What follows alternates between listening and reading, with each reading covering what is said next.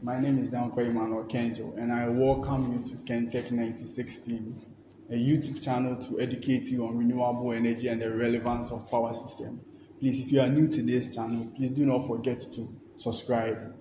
For today's lesson, we are going to basically talk about what we call Norton's theorem.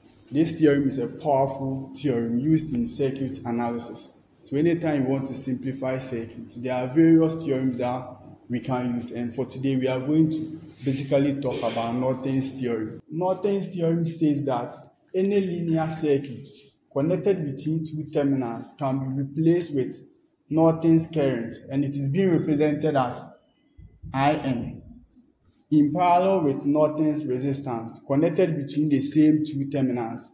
So anytime we have a circuit, and Norton is saying that for us to simplify this circuit, we can represent it with what we call Norton's current in parallel with what we call Norton's resistance. Now this IN is representing Norton's current, and it is the current that flows through the short circuit,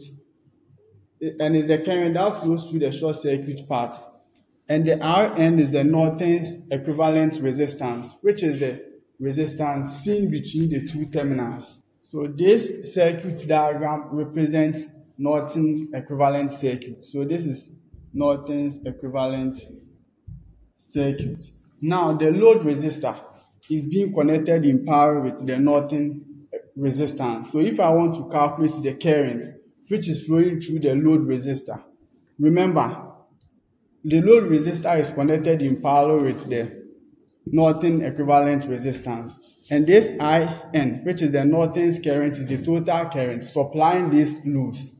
So when this current gets to this junction, it will split. So for us to calculate the current flowing through the load resistor, we can simply use what we call the current divider rule. And in using the current divider rule, our current which is flowing through the load resistor, let's say IRL. So the current flowing through the load resistor IRL will be equal to Rn over Rn plus RL times IN. So in solving Norton's theorem, there are various steps or procedures that we need to undertake or follow. And these are the steps that we need to take to solve circuit whenever we are asked to use Norton's theorem. One, the first thing we are supposed to do is to remove the load resistor and mark the terminal.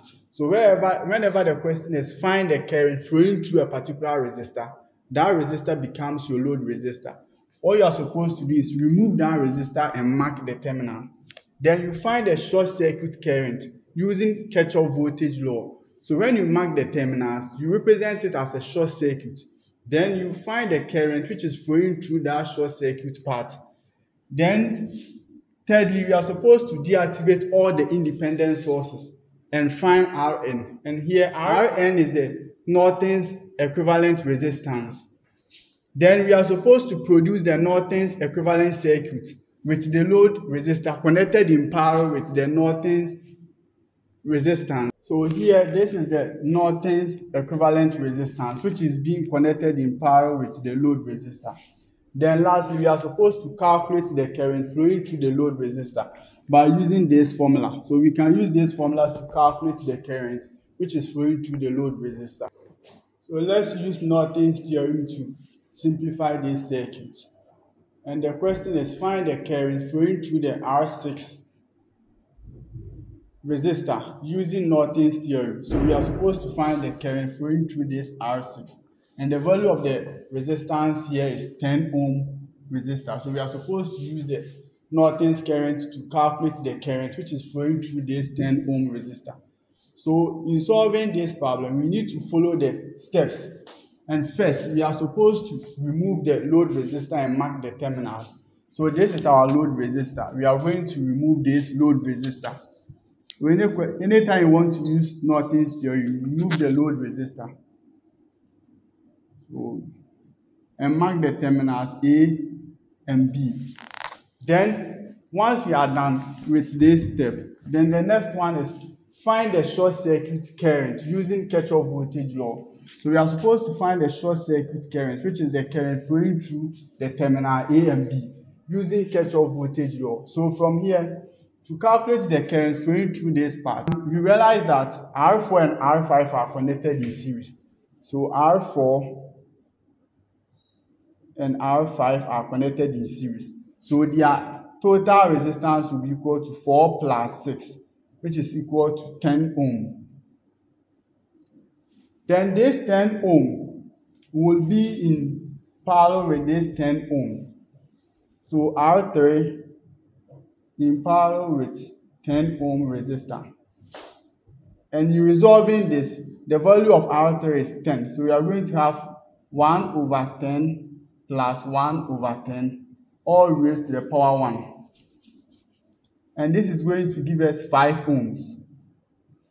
Now, once we'll be able to simplify this portion, it means that the resistor here will be in series with R1 and R2. So here, R1 is in series with R2, in series with the 5 ohm resistor. R1, R2 are all having a resistance of 5. So 5 plus 5 plus 5, giving us 15 ohm.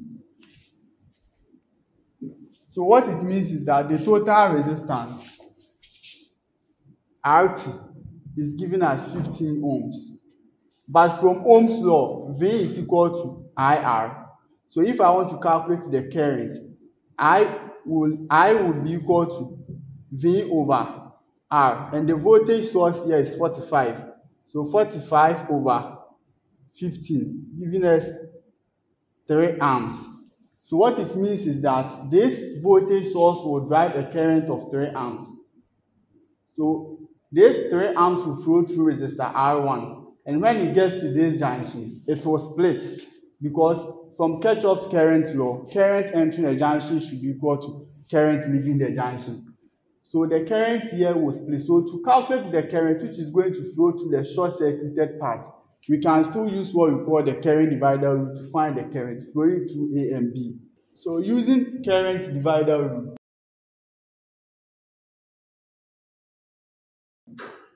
to calculate the current flowing through the terminal A and B, which is the IN. IN will be equal to 10 over 10 plus 10, multiplying by the source current, which is 3 amps. And IN here is going to be 1.5. So what it means is that the current flowing through the short-circuited part is 1.5 amp. Then we are supposed to deactivate all the independent sources and find Rn. So here, the independent source in this question is just one, the voltage source. So we are going to deactivate it. And anytime you want to deactivate a voltage source, you represent it with a short circuit. So once it is being represented as a short circuit, we realize that calculating our Rn give an Rn value of 15 ohm.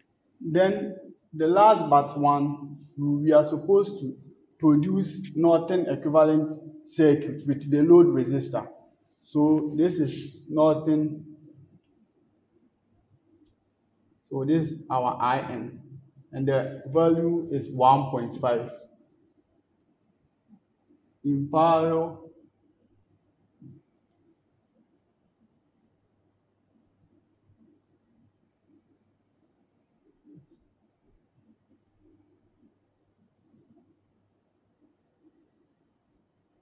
So this is going to be our RL, and the value is 10 ohm. And this is our Rn, and the calculated value is 15 ohm.